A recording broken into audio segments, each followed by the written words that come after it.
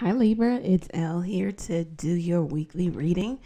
Thank you for being here. Thank you for liking, sharing, commenting, and subscribing to the channel. It means a lot. Please continue to do so. All links are below. If you need to get in contact with me, let's get into it.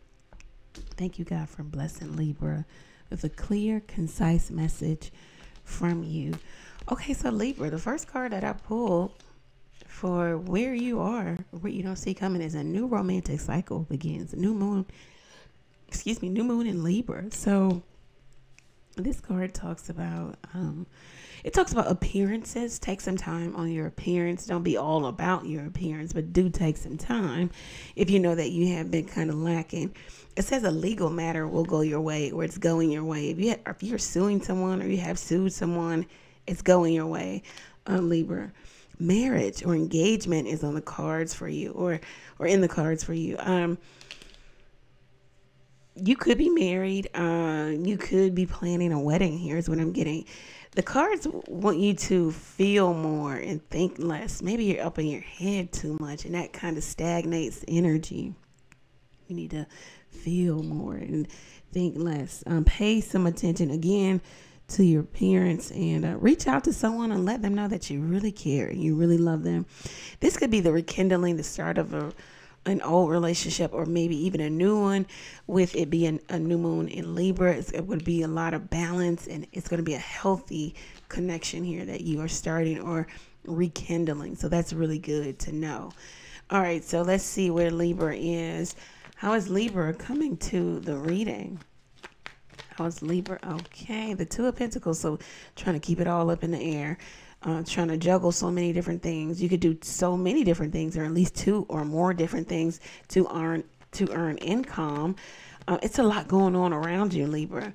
Maybe a lot of money matters, money issues, money coming in, going out. Things are,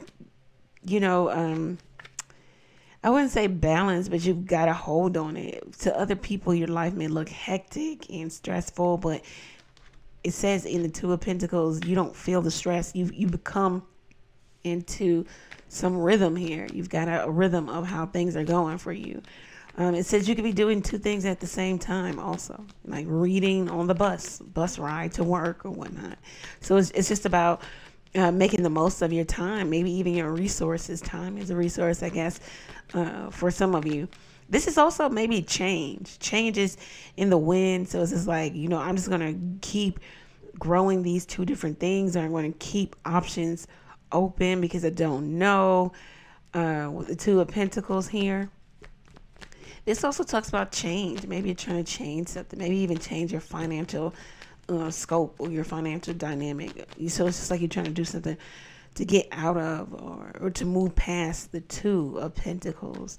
You're doing something each and every day. You're prioritizing maybe your work ethic, your money. Back to money matters. Okay. All right. So let's see. What is the advice for Libra? Advice for Libra.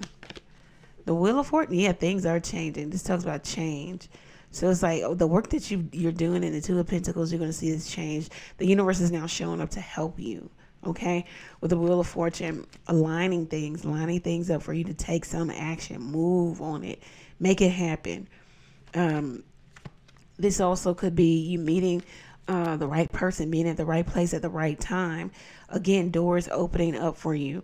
Again, maybe sitting in different circles to where networking, talking to individuals that can offer change in your life here.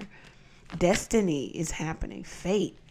Something about school, maybe even guidance or needing some direction. Hierophant just wanted to pop out. Let's see if you take the advice, or the advice is the Wheel of Fortune. Let change happen for you. Let significant change happen for you. You'll be talking to somebody who is far from you. I heard light years away from you, okay? I'm talking to some aliens.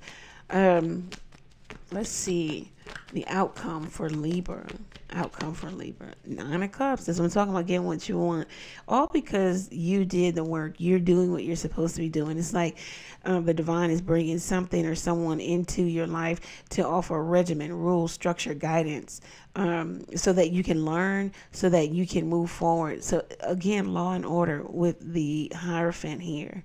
So it's just like maybe you were kind of off kilter, off course. There was no order. There's no regimen.